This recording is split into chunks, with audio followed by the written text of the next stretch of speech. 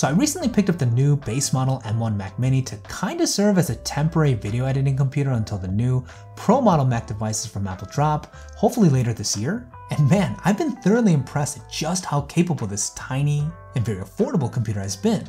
If you guys want to check out my review on it, I'll throw a card in the corner and leave a link to it in the description. But one thing that you need to know about the Mac Mini is that it comes with a computer and power cable. That's it. And with that lean package, it kind of organically led me to put together a new setup. And I had one goal in mind. Keep it simple, keep it minimal. Now before we jump into the review, in case you're new here, I'm Jason. I would really appreciate it if you give this video a thumbs up. It really does help me out. And in case you're a tech junkie like me, don't forget to subscribe to the channel so you can stay up to date with all the reviews. Now the Mac Mini doesn't come with a monitor, and it's kind of mandatory to have one in order to use. What's awesome about it is that it can support a 6K display. And look, the new Apple Pro Display XDR is super nice, but man, I didn't have 5Gs just laying around. So instead, I'm using my trusty 27-inch LG 5K ultrafine display that I've had for a while now, and I still love this panel. It comes in at a very respectable 5K resolution, which is great for consuming HD content, but also for editing high-resolution video. It's not the most modern-looking display, but I do like the simplicity of it. Yes, I wish the bezels were a bit smaller, but I like the all-black, no-frills design. It's pure functionality all the way. The monitor's height can easily be adjusted to find the ideal position, and it even has a really well-made tilt function to assist with ergonomics. One of the main reasons why I love this panel, particularly for the Mac Mini, is that it connects via Thunderbolt 3, which allows for the native 5K resolution, as well as audio for the built-in speakers. But dude, it also comes with an additional 3 USB-C ports, so it's really great to have the additional I/O built in. But at the end of the day, the main reason why I love this monitor so much is the image quality. LG really nailed it with this display. It supports the P3 color gamut, it can get insanely bright if you need it to, and it's crazy how sharp and clean the image quality is. It's seriously so beautiful. This has been the perfect sub for the 5K IMAX display, especially for when I'm editing video, and it's a fantastic pairing with the Mac Mini. Now it's not cheap though, so it's not great if you're on a budget, but if you're a content creator editing high-res photos or videos, the LG Ultrafine is a workhorse of a display, and to me it's worth the investment. Now the Mac Mini also does not come with any peripherals, and unfortunately you're not going anywhere with this computer until you get some. As far as this setup is concerned, for my keyboard I'm using the Keychron K2 wireless mechanical keyboard. I reviewed this a while back, and it's still my favorite keyboard to date. I absolutely love the design. It has this retro look that matches the rest of the setup, but it's also loaded with a lot of great technology.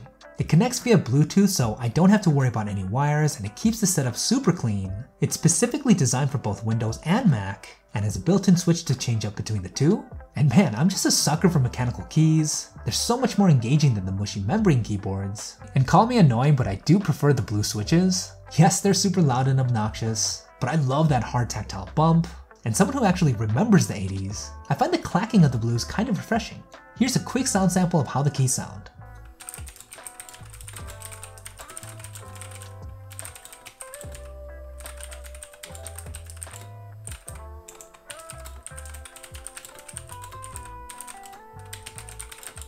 Now this keyboard is also backlit and does that whole RGB thing. Personally, I never turn on the lights. It just takes up battery, and I think it looks cleaner with the lights off. Overall, it's such a solid keyboard that not only looks great, but has also stood the test of time, and I could totally understand why it's so popular.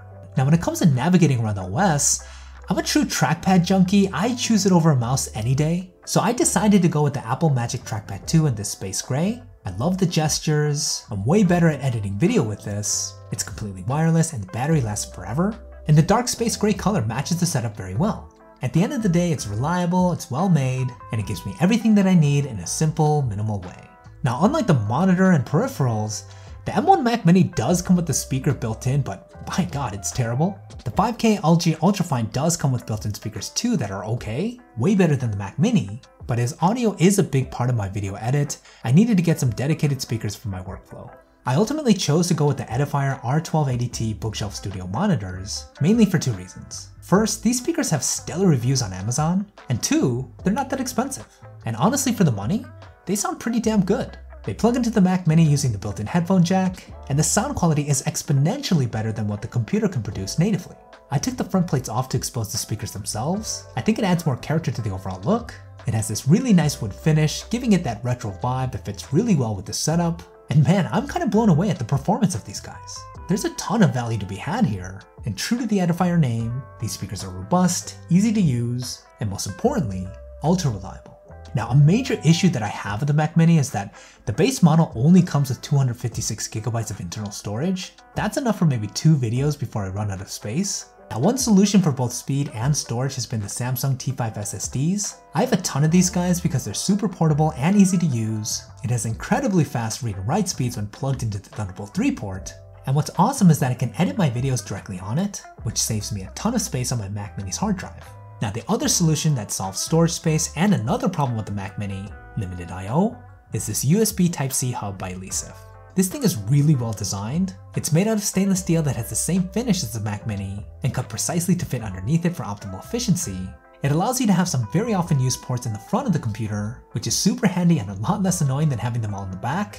All you have to do is connect it using the included USB Type-C cable, and it gives you 2 USB 3.0 ports, 2 USB 2.0 ports, and most importantly for me, an SD and micro SD card reader. The Mac Mini doesn't have an SD card reader at all, which is tough for a content creator, so this dock provides what I need in a convenient way without having to rely on weird dongles hanging around messing with the aesthetics of my setup. But the real awesome thing about this hub is that it not only has all this I/O, it actually has a built-in hard drive reader in the center where you could install an unused hard drive for additional storage. I so happen to have a 480GB SSD that I bought a while back that isn't being used. All I had to do was unscrew this latch, simply pop in the SSD, and once I fired this thing up, the hard drive populated immediately. This is so convenient to have to either back up my OS or use for overflow storage, and I love how this one device solves 2 big issues that I have with this computer. This to me is a must-have if you're planning on using the Mac Mini as a serious content creating device, and you can snag this up on Amazon for only 80 bucks. So that's it for my ultra minimalist M1 Mac Mini desk setup. Don't forget to leave me a thumbs up if you guys enjoyed it. Again, I'd really appreciate it. Again, if you're interested in picking up any of the stuff I covered, links will be in the description below. Check out these other reviews if you're looking for more, and I'll see you guys in the next one.